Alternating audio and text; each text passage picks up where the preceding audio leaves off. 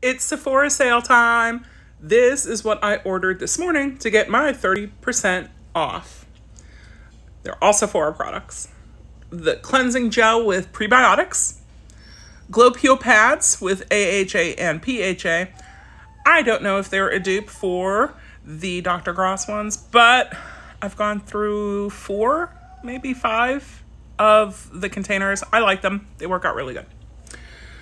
Eyebrow pencil, have not tried this one yet. It'll be brand new to try. Eyeliners, I'm ordering 2 Peacock Blue, which is that pretty teal color, in Endless Nights, which is a deep blue. Eyebrow tint with a little mascara wand. Melting cleansing balm with algae extract. Love this. I've gone through this multiple times. I'm about halfway done with the one I have, but for 30% off, I am restocking.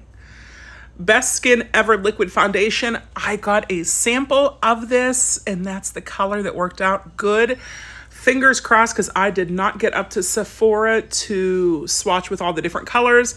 And I checked my most recent swatch bin, and I don't have any to try. So I want to try it. I did like it whenever I put it on, so fingers crossed.